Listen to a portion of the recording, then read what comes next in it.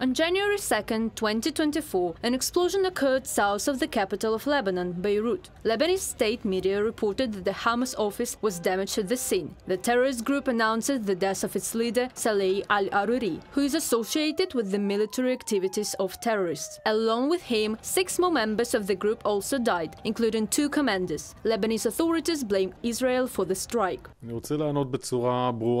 I will not respond to what has been said here or elsewhere. We have been focused on fighting Hamas from the very beginning and we will continue to do so. And we will update the public information when necessary. The terrorist group Hezbollah, which operates in Lebanon and periodically shells Israeli territory, also threatens Israel. They say they will not leave the incident unanswered. At the same time, the Yemeni Houthis continue terrorist activities in the Red Sea. Since October, they have been launching drones and missiles at ships that are associated with Israel or heading to Israeli ports. This time, according to the US Central Command, 2 anti-ship ballistic missiles were fired.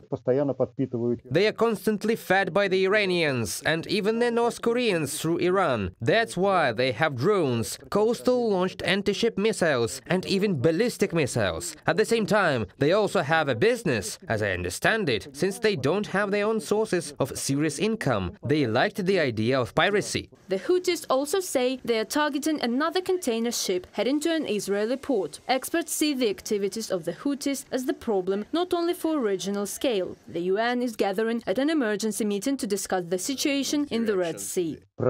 The problem, I think, is much worse since we are talking about freedom of navigation in general. In some of other states, groups that behave, to put it mildly, not in accordance with international laws and rules, see that the Houthis are succeeding in extracting political assets from this and making money. Then others will begin to follow their example. As terrorist groups continue to undermine stability in the region, Israel is consulting with the United States about the post-war future of the Gaza Strip, NBC News reports. According to the channel, any development of events after the elimination of Hamas will gradually include the delivery of humanitarian aid. At the same time, the EU's chief diplomat, Joseph Borrell, speaks of the need for intervention by the international community to resolve the situation. The tragedy that occurred in Gaza teaches us that the solution must come from outside. International community, including the USA, Europe and Arab countries. The opposing sides will never be able to reach an agreement. In the north of the Gaza Strip, Israel has established almost complete control. Also, according to the IDF, several thousand Israeli troops will return to their bases for rest and training. Military experts note that this indicates a gradual winding down of hostilities in some areas of the sector. Reported by Nikita Skoblikov, Halina Babenko, UATV News.